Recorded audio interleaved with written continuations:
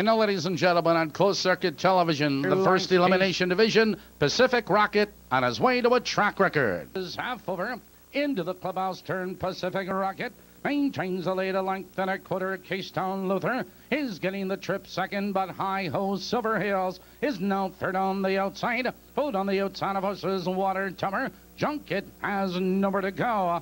Now they curve into the back stretch. It's Pacific Rocket with the lead. High Ho Silver Hills is on the outside, trying to come on second. Keystone Luther, followed by Water Tower. Junket 3/4, 125. Now they drive into the far turn. It's Pacific Rocket, 2.5 lengths. Keystone Luther tries to come on second. High Ho Silver Hills and Water Tower.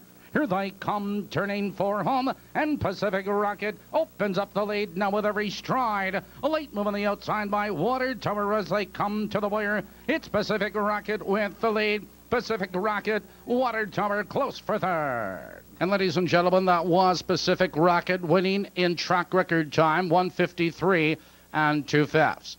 For this Friday night's race, Pacific Rocket has post position number 5. Second in that elimination was Water Tower. Third was Junket. Fourth, High Ho Silver Hill.